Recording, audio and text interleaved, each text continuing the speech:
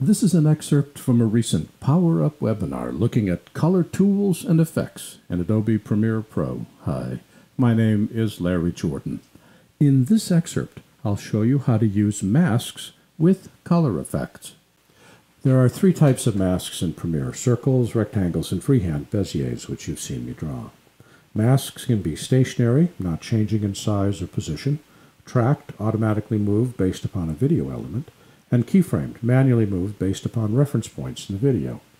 Let me show you more about masks in Premiere. This time I don't need scopes, so we'll make the scopes disappear. I'm going to go back to editing to give ourselves some more room to work. See this clip here? If you type the letter F, it automatically loads a match frame inside the source monitor, so you can see what it looks like. Let's go to Effect Controls, and there's no lumetri control here. How am I supposed to apply a color mask if there's no color setting in the Effect Controls? Select the clip, go back to the color, and this time I'm going to go to, let's go to Curves. No, we'll go to Color Wheels.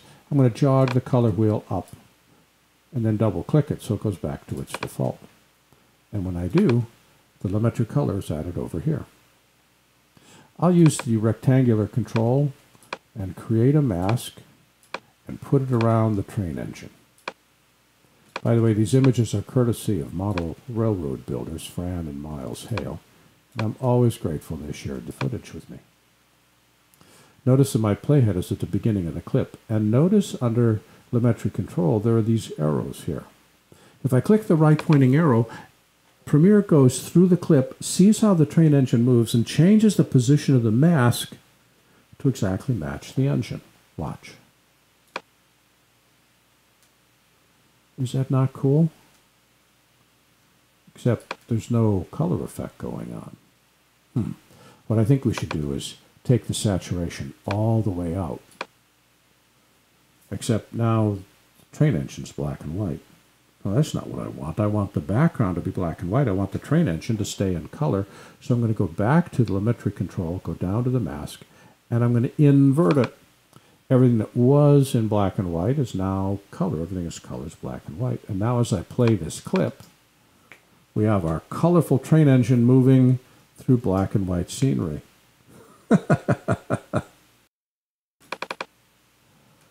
This is me at BVE doing a close to my podcast, Digital Production Buzz.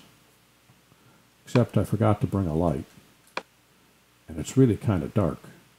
And you can't see me, which is wrong. You want the clothes, you want people to see who you are. So we're going to go back to color wheels. I'm going to jog this up and down just so I can get the lumetri panel back. Now here I'm going to use a rectangular mask, drag it all the way over to here and down, right about there. Now let's pull the midtones up. A lot. I had a purple shirt on. Who knew that? Pull the black level down just a bit. Pull the midtones up a bit. Pull the highlights up a bit. Why, he has a face. This is outstanding. It's a little washed out, though. Let's go to Creative. Pull the vibrance up. Make it look like I've seen the sun at some point. Right about there. And the problem is when I play it, that's a pretty harsh line. So I'm going to change feathering, which softens the edge, to 100. And now as I play this clip, I walk into this brighter, cue the talent, I walk into this brighter clip and it looks like there's light on my face, and yet the feathering is gentle enough that you don't see that difference in color grading between where I'm adjusting the color and where I'm not. Masks can be keyframed. Masks can be automatically tracked based upon something that's moving, or masks can be set in place and stationary. And you've got all these different choices, plus you can make them circular or rectangular or draw a freehand shape. This has been an excerpt of a recent Power Up webinar looking at color tools and effects in Adobe Premiere Pro. For the complete version of this online training, please visit our store at larryjordan.com/store and look for Webinar 279. By the way, when you need to stretch your training dollars, membership in our video training library saves you money and time. You can access all our videos for a low monthly price of only $19.99. That's more than 1,900 movies, hundreds of hours on a wide variety of subjects. Plus, premium members can download practice media and projects.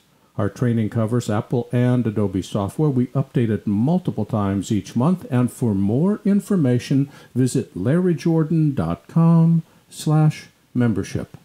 And thanks.